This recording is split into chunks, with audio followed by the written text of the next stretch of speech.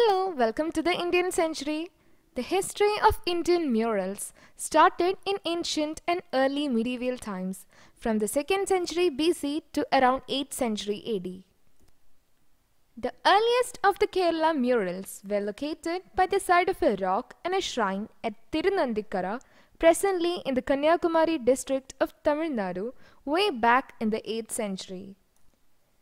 During ancient times, royal palaces, houses of noblemen, and temples were all decorated with mural paintings.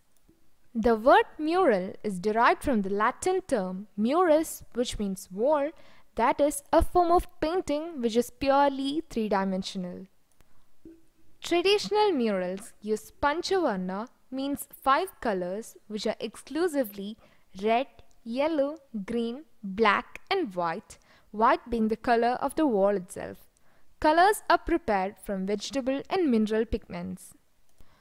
The characters in the murals are colored according to their characteristics explained in the Hindu mythological scriptures. Spiritual, divine and dharmic characters, Sattvika, are depicted in shades of green, whereas those who are influenced towards power and materialistic wealth, the Rajasic, are painted in shades of red to golden yellow. Evil, wicked and mean characters, Tamasic, are generally painted in white or black. Every mural is a testament to the depth of dedication the artists have to their art. Mural art developed in Kerala due to the significant influence of ancient Dravidian rituals like Kalameluthu and Patayani. Kerala murals stand for natural beauty, elegance, simplicity, and devotion to the god. The preparation of wall is an elaborate process and is carried out through 3 stages. The brick wall is plastered with a mixture of lime and clean sand in the ratio 1:2.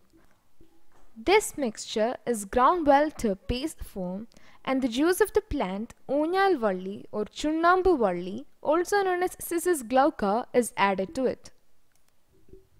Doing this can increase the viscosity of the liquid.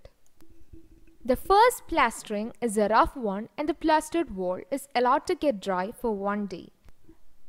Thereafter, the process is repeated so that the thickness increases. In the second round, cotton is also added. Cotton fibers impart gleaming whiteness to the surface and give better texture to the base. The third layer of coating is done with a mixture of quicklime and the juice of very tender coconut. The application on the wall is done both lengthwise and breadthwise repeatedly for about 25 to 30 times. The wall will gradually attain a bright white background, which can also serve as a white pigment for murals. The yellow stones are washed thoroughly and ground maximum manually on a grinding stone. Then they are mixed with water and decanted slowly. This process is repeated to make sure that there is no unwanted residue along with the pigment. Thereafter, the solution is kept undisturbed for sufficient time to get it separated as water on the top and pigment at the bottom. Red ochre contains 95% of ferric oxide. On completing the process, the prepared pigment powders are separately stored. The quality of the color depends on the selection of the stone, accuracy, proper cleaning, and decantation process. Yellow color has been universally used in all types of mural from the earliest times. The raw material for green pigment is extracted from the leaves of Indigo Ferra tinctoria or Neelamari. Its leaves are squeezed and squashed well to get the greenish blue color juice, which is dried up for use. The black pigment is produced by burning the cotton wicks immersed in gingerly oil and collecting the smoke of the flame in an earthen pot kept upside down over the flame. The lamp black or the carbon deposited on the surface is scratched out slowly and kept for use. The colors are thus prepared by adding enough quantity of water and neem glue before the painting is done. Neem glue is obtained from neem bark by making a cut on the stem which is left unused for a week. The glue gets secreted from the stem.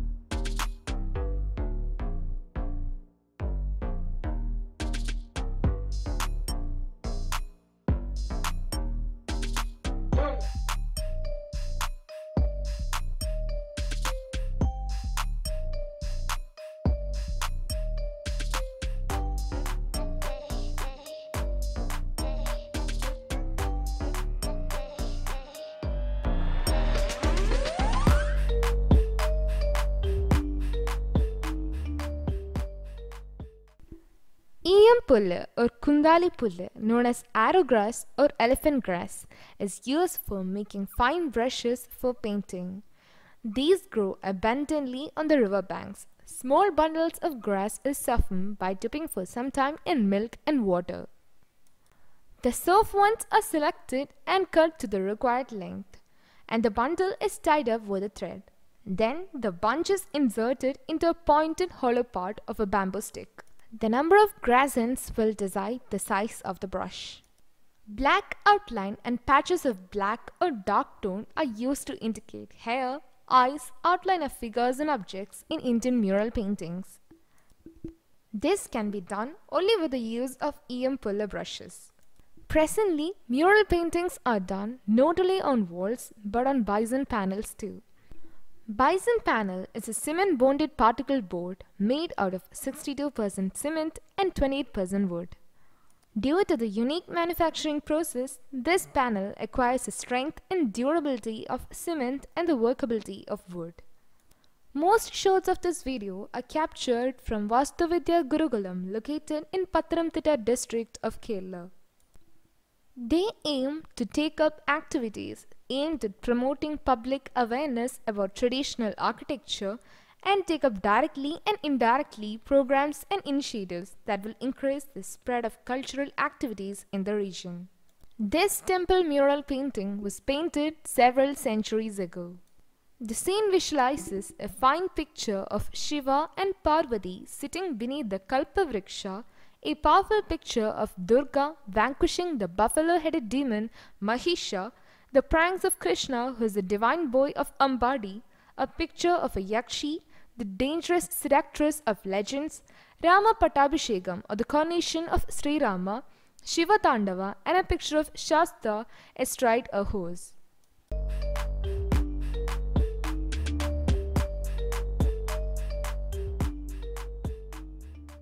Thanks for watching. To watch more videos related to the centuries-old cultural paintings of India, subscribe my channel.